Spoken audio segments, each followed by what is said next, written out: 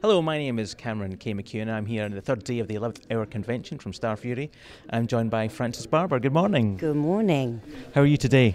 I'm a little tired today. It's quite a full-on convention, isn't it? But very thrilled to be here, and I've had a great time. Met some fabulous people. Yeah, have you had any strange requests from fans so far?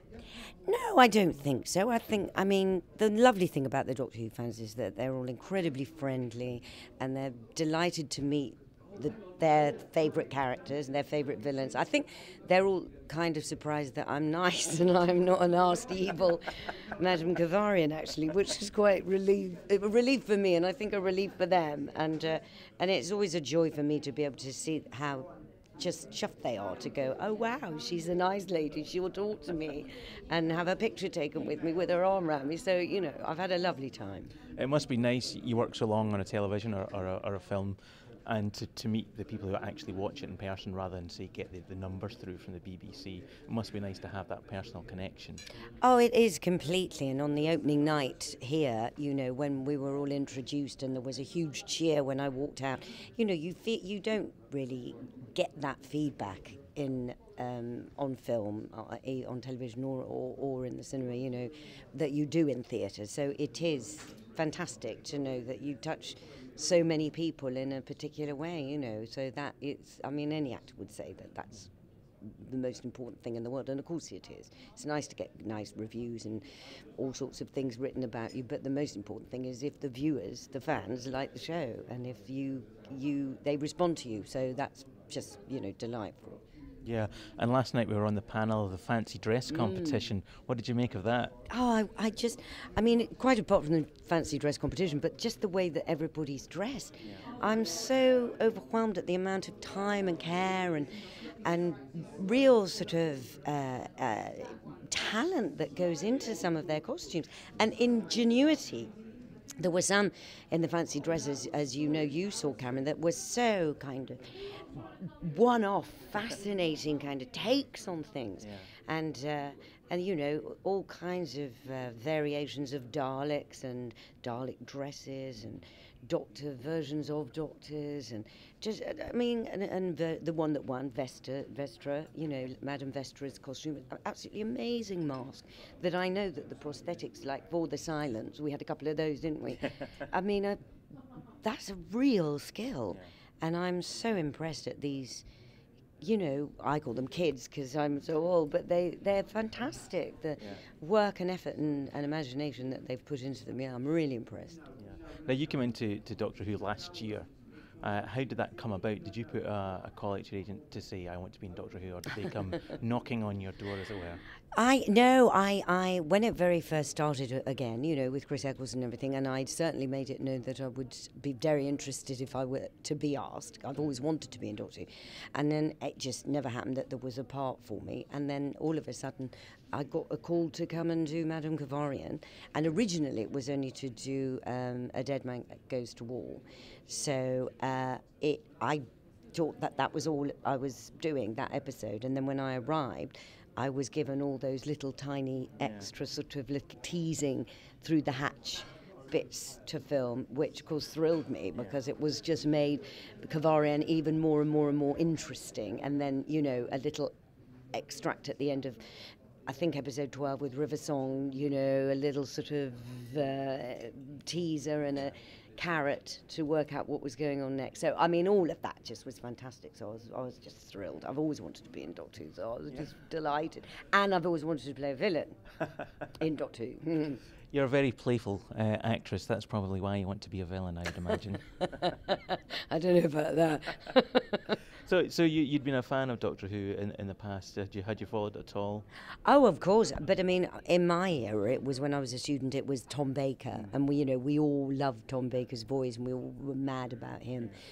That laconic, iconic voice that went on to do the voice of Little Britain, you know. So, and in real life, my friend is Sylvester McCoy, so I was very aware of it as I was growing up. And then when it restarted, you know, and I'd also seen the movie with Paul McGann, and so when it restarted, I watched Chris and then David, and then of course I ended up working with the brilliant Matt. So, you know, couldn't be happier. Do you see the 2005 restart, as it were, different to the previous series, or do you see it much as a continuation?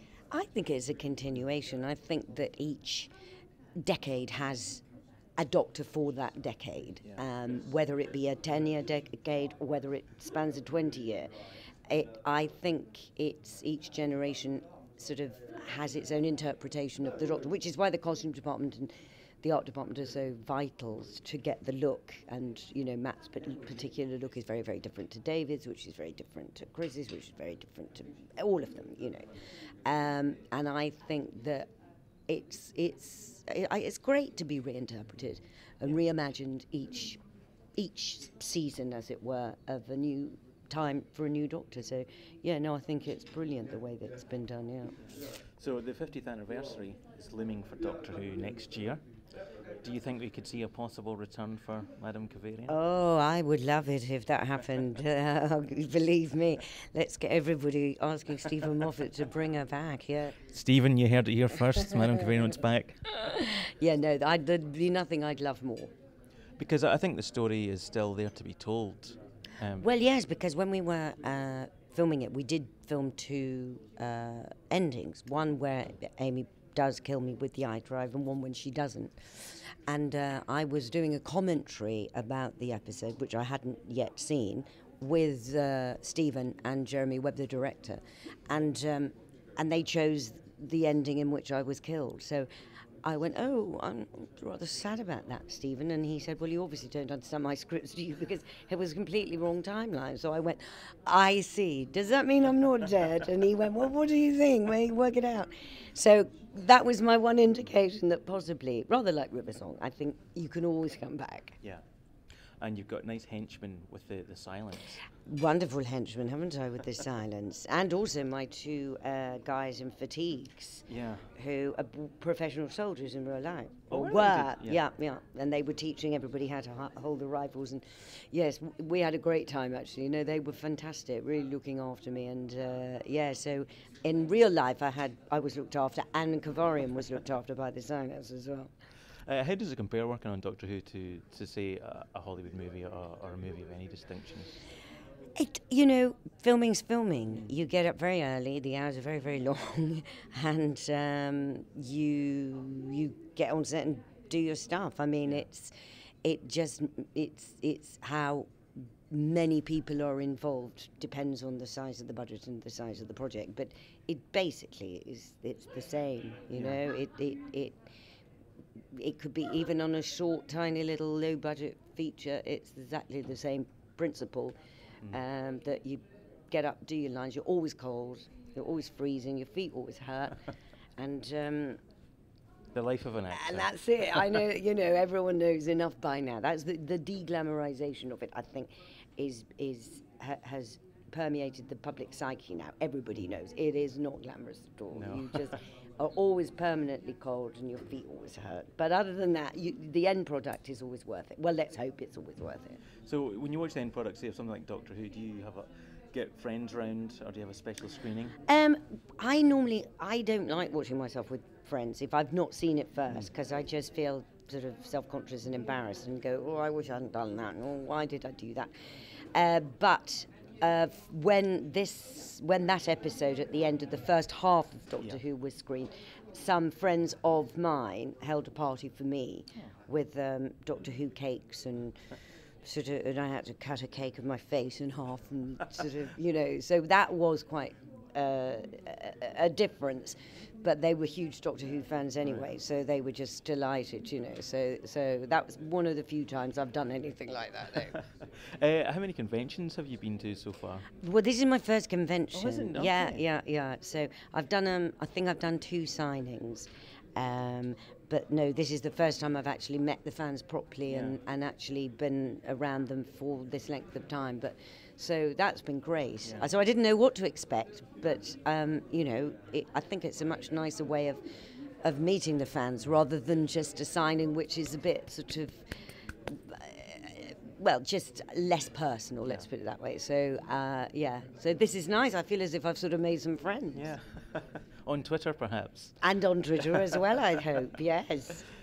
Can we expect to see you at more conventions then in the future? Yeah, I'd love to. Yes, I'd absolutely love to. I think it's it's just a great way of meeting fans properly. Yeah, for sure.